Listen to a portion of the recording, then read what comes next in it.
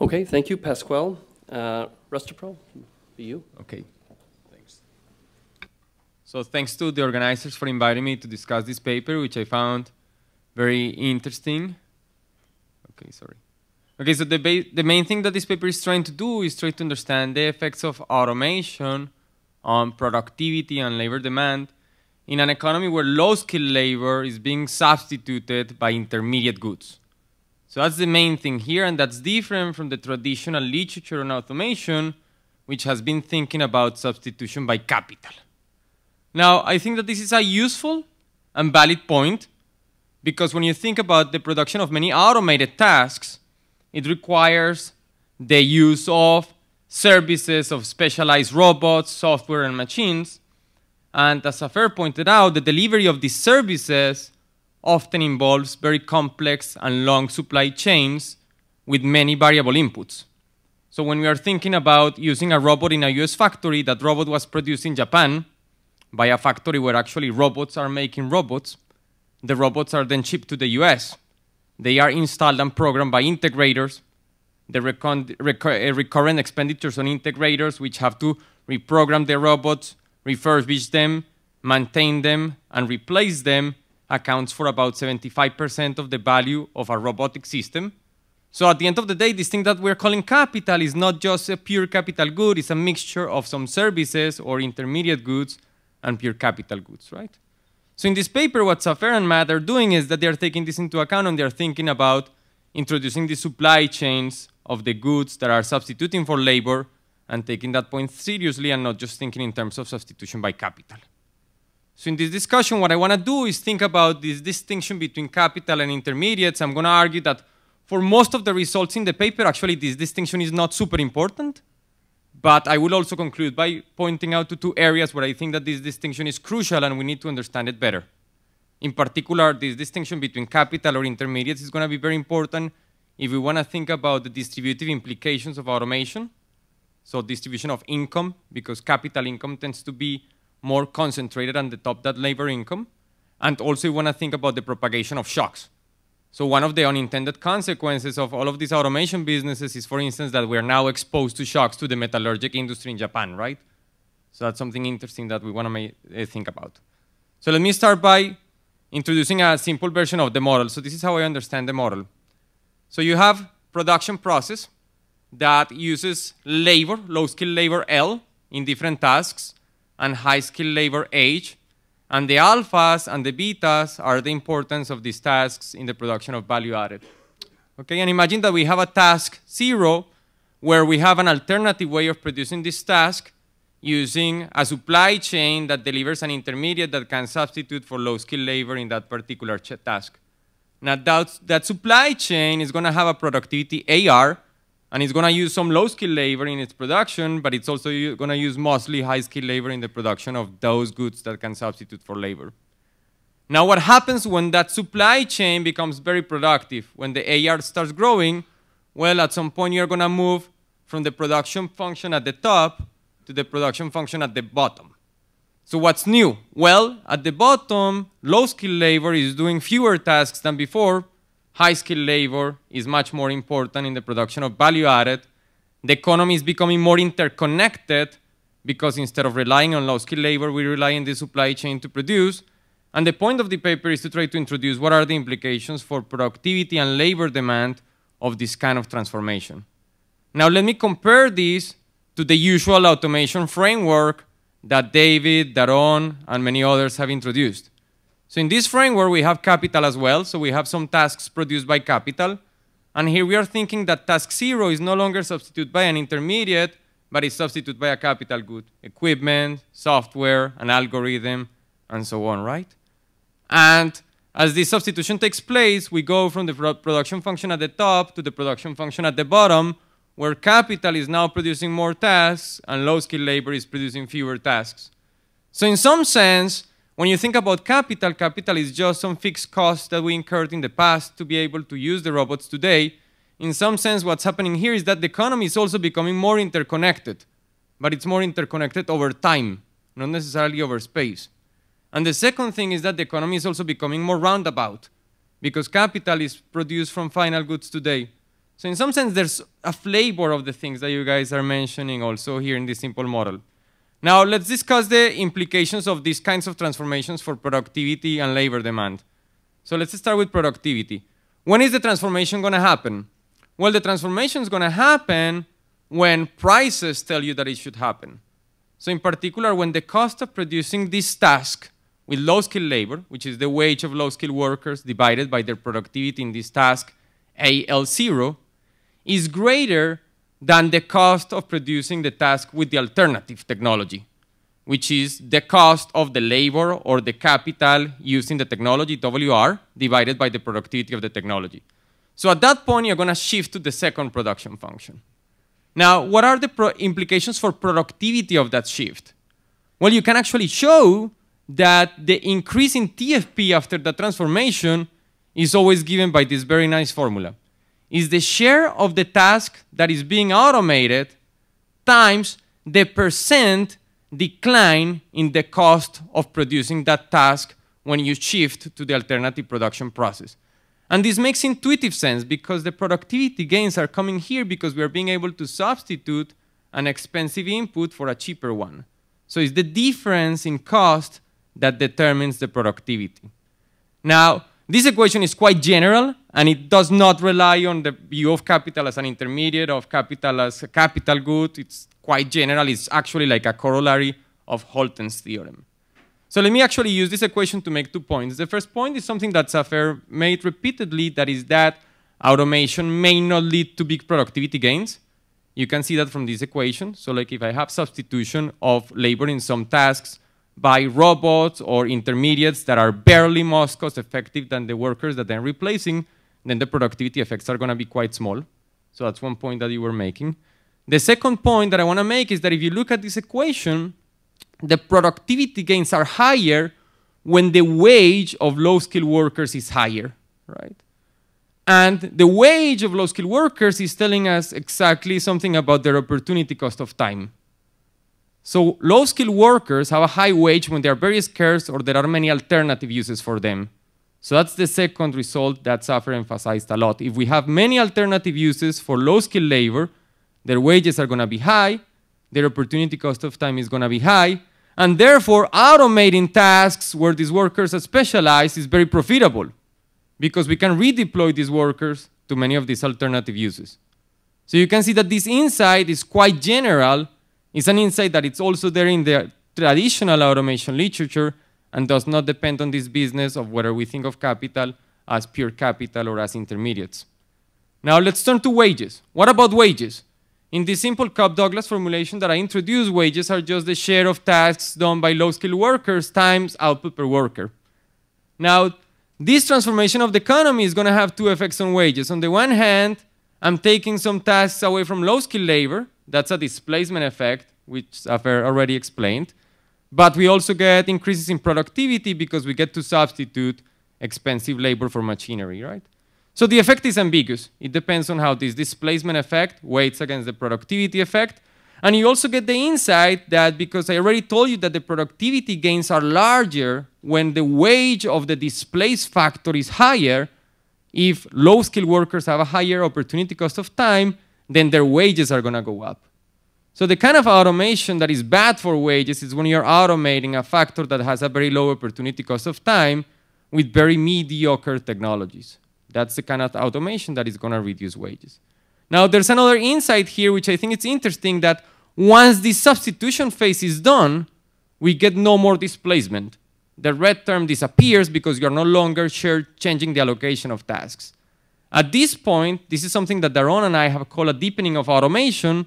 Further improvements in machinery or intermediates are not going to reduce wages. They're only going to increase productivity. So this is also something that you guys mentioned. You call it the state dependency of productivity gains. So this is just to say that there are lots of parallels between the insights in this paper and the insights in the traditional automation literature that I think are quite general and that are captured by these equations that I just showed you. So now let me conclude by talking about 2 points where I think that this distinction between capital and intermediate goods is actually much more important and much more interesting. So the first thing are the distributional consequences of automation. So let's imagine that automation is really about the substitution of labor for capital goods. So capital goods are fixed costs that we incur in the past in order to use them today, right? But someone is the owner of those assets that we produced in the past. Now, if automation is about this kind of substitution, then that's important because automation is going to increase the importance of capital income in the economy. And some of the productivity gains from automation can accrue to capital owners in the form of higher capital incomes. Now, why is this interesting? Because capital income, the distribution of capital income is much more concentrated at the top than the distribution of labor income, right? So this is going to have distributional consequences that are very different from those that you would expect in a world where automation is about the substitution of low-skilled workers for a combination of high-skilled labor and low-skilled workers. In that second world, automation can affect inequality, but only through wages, because automation is not increasing the importance of capital income. It's just reshuffling the way in which we produce tasks, changing it between a production chain that uses only low-skilled labor to a production chain that uses a mixture of low-skilled labor and high-skilled labor. So the implications for distributions and income distributions of these two types of models are quite different. So if you want to think about automation as something that could perhaps be behind the recent rise in wealth inequality, then you should think about the first kind of model. The second model is going to be mostly silent about those kinds of dynamics. The second area where I think that this distinction is quite important has to do with interconnectedness and propagation of shocks.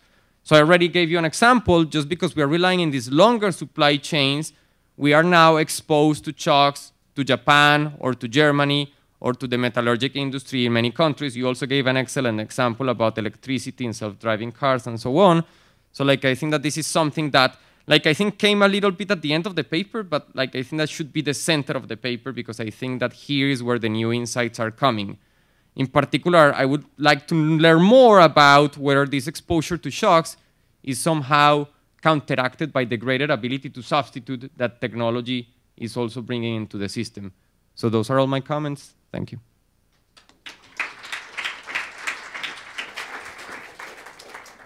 Okay, comments or questions?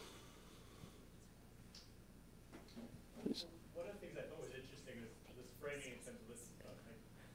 One of the things I thought was interesting. So one of the things I thought was interesting was this framing in terms of being an automation sector.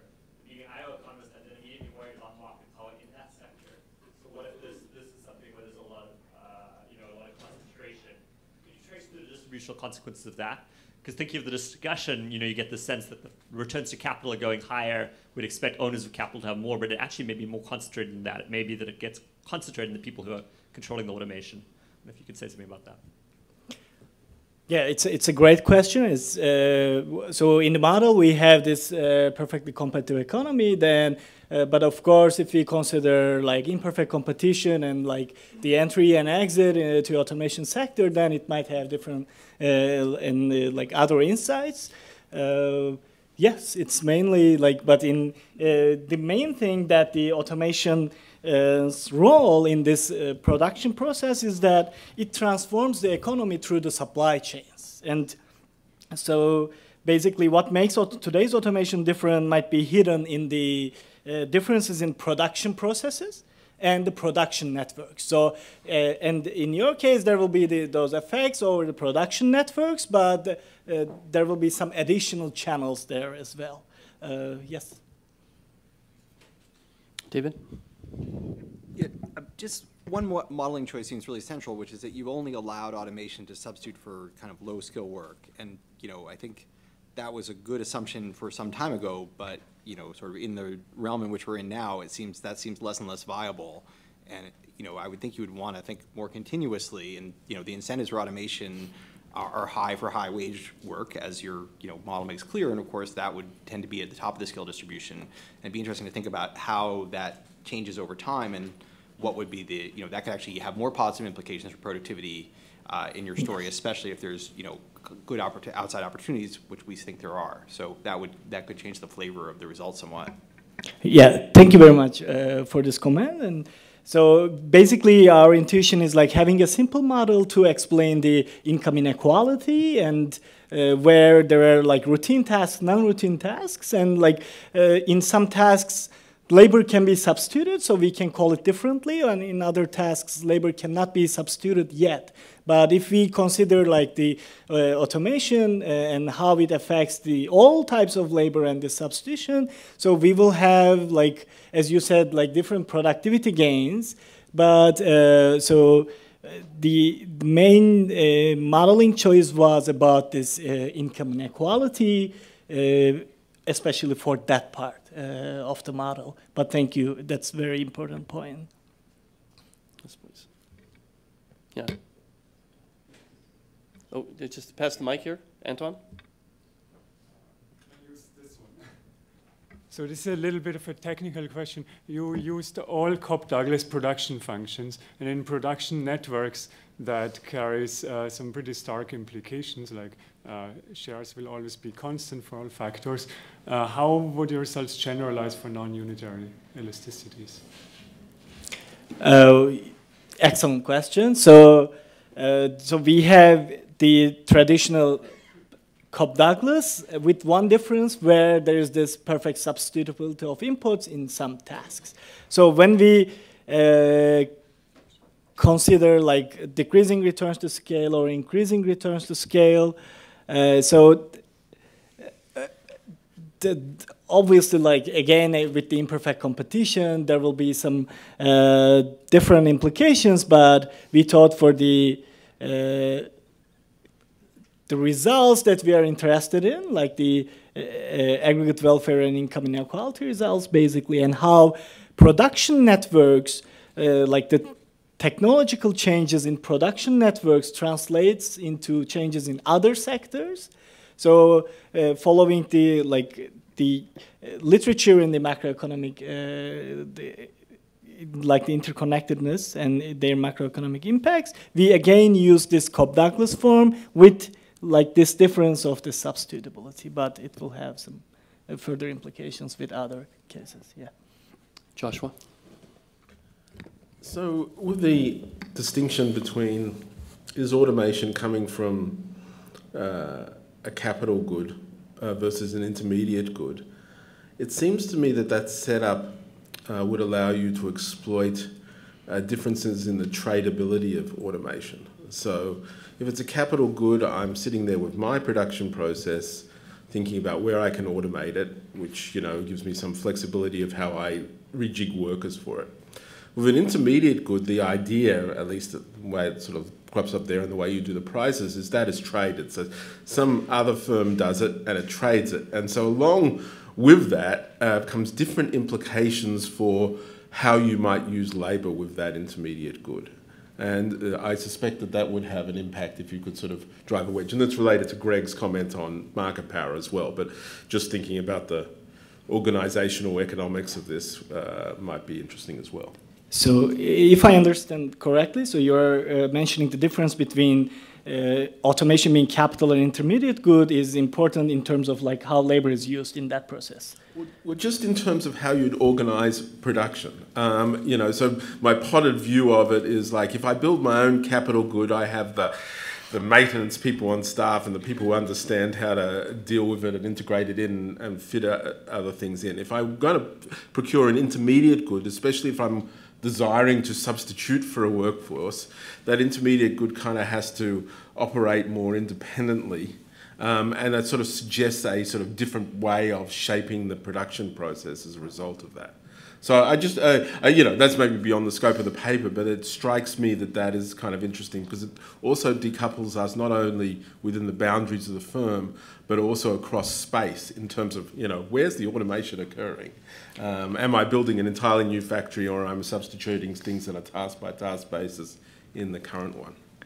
Yeah, so great comments. And yet related with that, yesterday I heard there was a discussion about like where this automation, like what is the most important question for the next 10 years? And as Joshua also mentioned, so it is one of the most important things where it will evolve. So where it will evolve will depend on the productivity increases in different possible like dimensions that automation can touch. And